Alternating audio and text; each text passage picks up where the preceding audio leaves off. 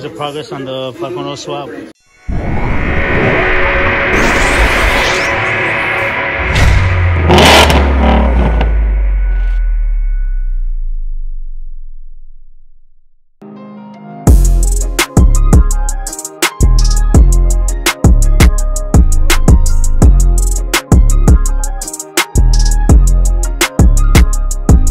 So what's up, bro? What are you gonna do today?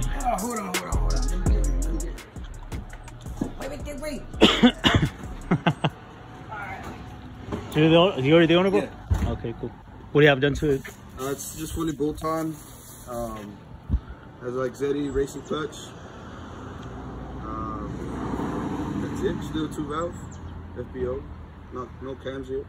Yeah, looks pretty good shape. Yeah. Especially the interior. Pretty cool. So this thing, I think it's running fucking rich as shit. So we're gonna go ahead and downlog it, see what's going on. I'll make an adjustment in the tune to see if maybe that'll help. Yeah. But generally, you don't want to adjust anything with the airflow model if it's already correct, right?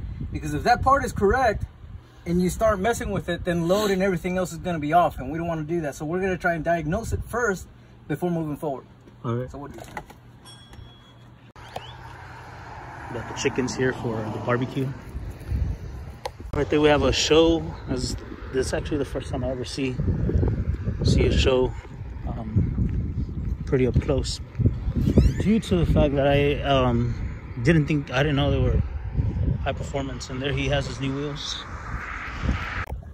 Luckily, guys, I have this USB cable, so I'm going to be helping out Ortiz here. We're gonna save the day. We also have that 13 GT right there. But I know your issue.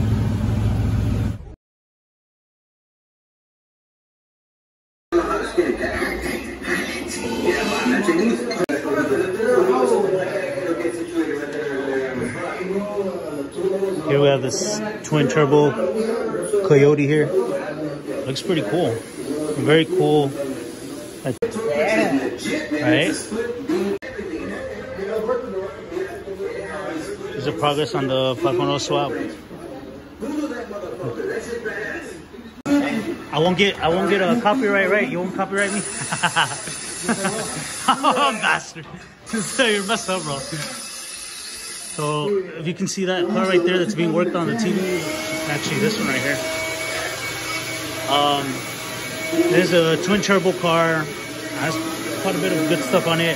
Has the welds right there, as you can see right there. Pretty legit stuff, you know. So move the fuse and it'll be a front wheel drive, but the customer said no, porque most of the stuff is already adding up. A lot of the things that most SHO owners or show owners, they don't really know about is the PTU, which is basically the transfer case for these cars, because it's all-wheel drive. Yeah. So Ford says that they don't service them, but that's bullshit. Yeah. So a lot of these guys, a lot of these owners that own the SHO, when they do remove the drain plug for the transfer case, it comes out like RTV, like silicone, real thick. Sometimes it won't even come down. So you have to manually flush it out. Wow. So it's some shit. So we're gonna service that. We're gonna service the rear.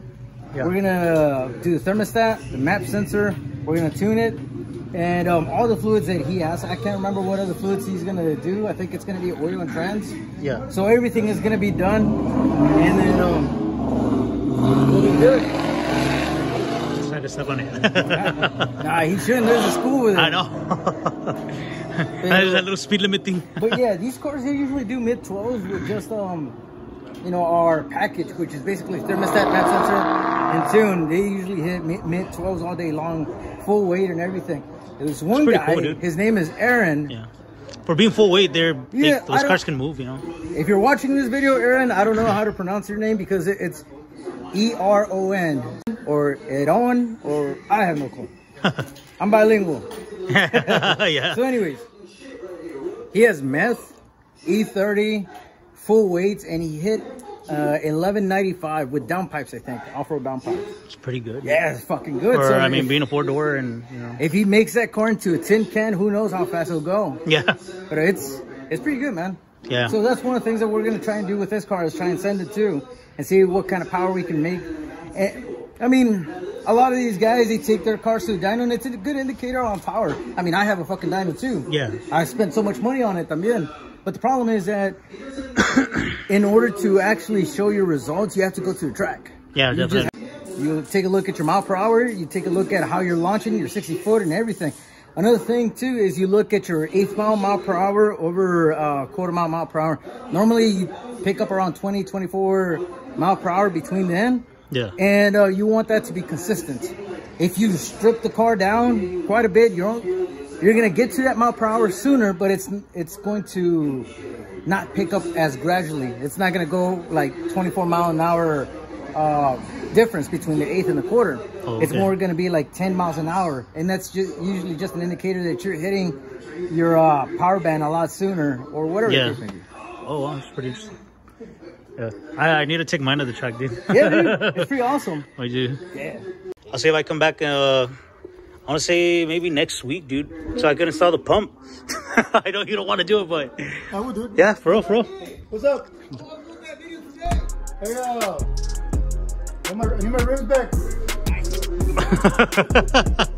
All right, I'll see you guys. All right, guys, so I just stopped real quick by at Mark's. And we took just chilled a little bit for a little bit. So